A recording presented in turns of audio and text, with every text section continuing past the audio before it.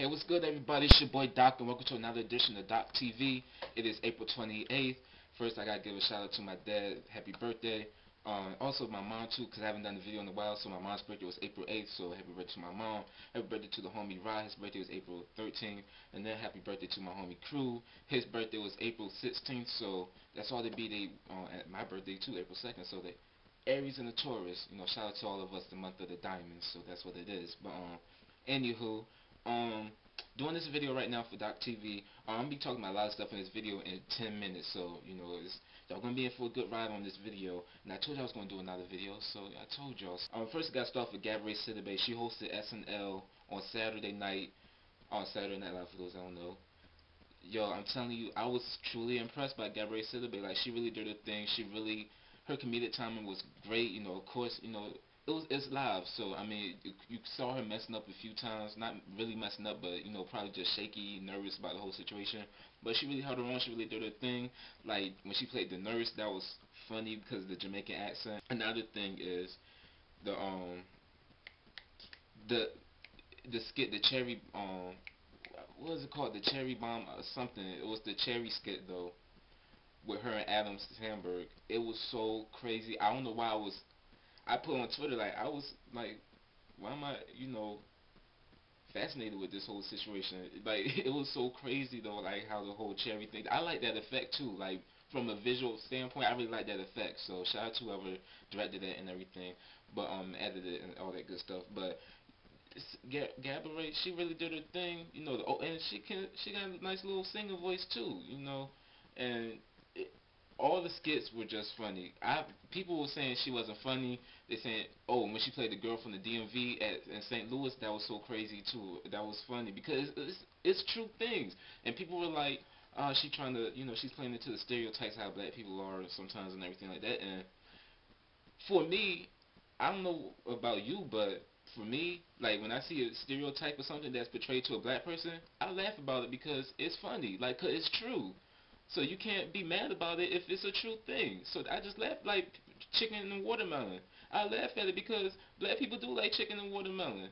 It's like Italians. They like pasta. It's a stereotype, but it's funny. And, especially with the Jersey Shore thing now that they get tans and GTL and all that, it's funny because it's true. That's what fits you. So, you can't be mad about it. And if you're mad about it, do something about it.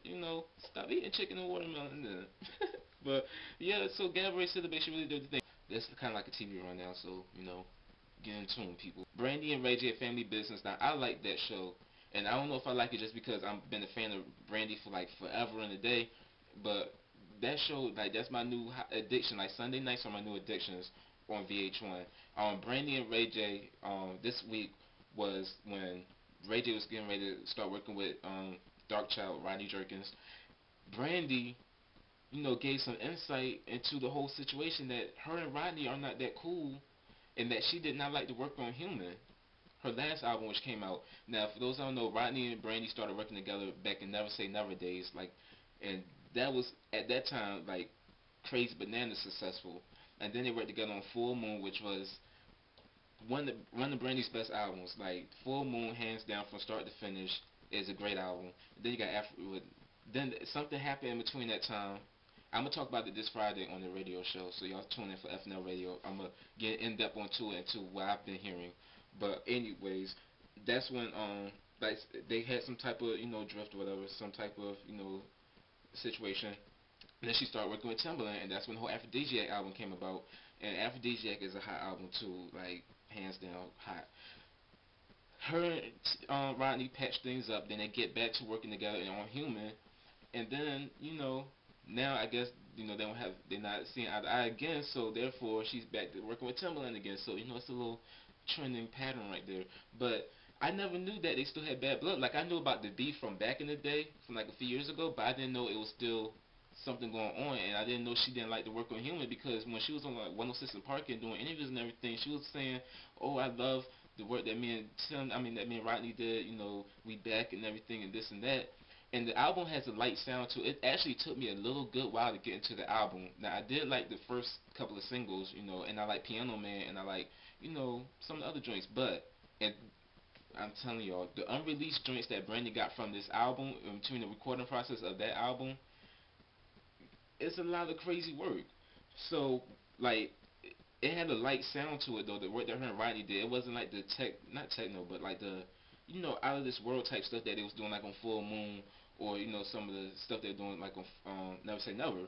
It was something different about it. It was light, and I thought that was purposely done because of the fact that Brandy was just getting back into the public image again after the whole accident situation. So she was trying to get on the good graces of people in the public and everything. So you want to come out with a safe sound. So that's why I thought it was purposely done. But I didn't know that from Brandy's standpoint, she thinks that Rodney didn't give his all on purpose. So I mean, it is what it is. We'll talk about it Friday night on FNL Radio, so y'all can get more in tune with that. Also, what Chilli Wants is one of my favorite shows. Missy Elliott on another episode. I'm telling y'all, she should be the official co-star of the show. Keep your name out there. And hopefully, this is a sign of that with all this promo with you appearing in all these episodes. Maybe this is, maybe that Block Party album is coming soon. So I'm a I'm not gonna give up hope yet. I slightly give up hope every day, but Missy, I'm gonna stick it out there with you. Chilli, Floyd Mayweather stood her up. Mm. How could you stand up Chilli? And then it was so nice the gift that he got her too. And this is also the episode that he did the charity concert for Justin Timberlake. That was good too. See TLC back on the stage, T-balls, and Chilli and everything. So it was so funny, crazy timing, and such, ironic that that her show happened to come on the same night as the day 8 years later that Left Eye had died in an accident. So it was good too. So that was, it was a good thing. Sandra Bullock, I gotta talk about her because it was so funny. I was just last night. I was thinking about, what's going on with Sandra, and Jesse James. Like, is she finally gonna leave him or what? And I was talking to some friends about it. And this morning, the People magazine image comes out. The cover of the magazine with her new adopted baby. Let me see what's the name of the baby is. It's Louis something. It's Louis Bardo Bullock, and he was a 3.5-month old boy who was born in New Orleans, Louisiana.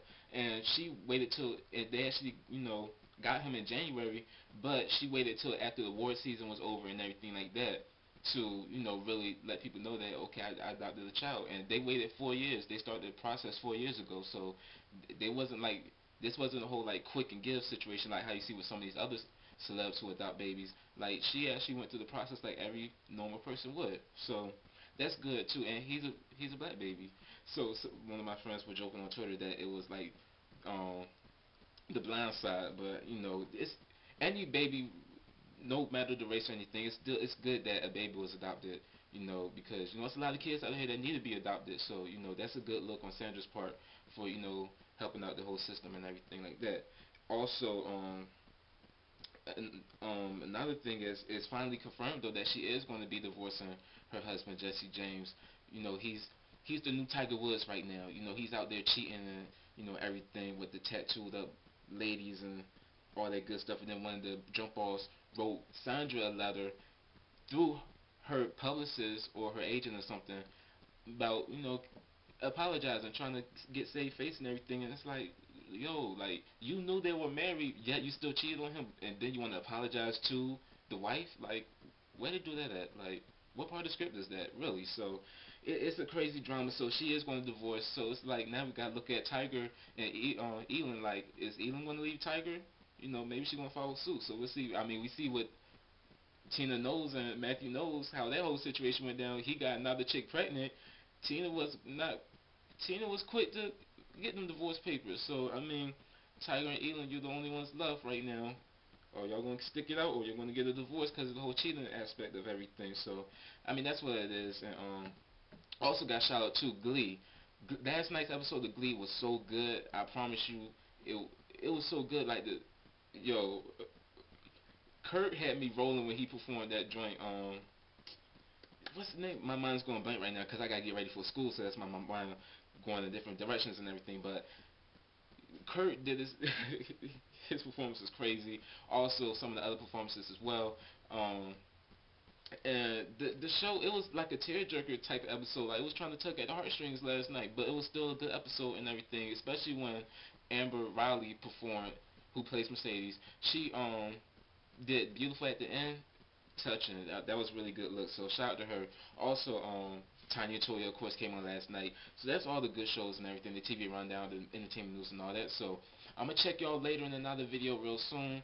Y'all stay tuned, subscribe, and thank y'all for checking out Doc TV.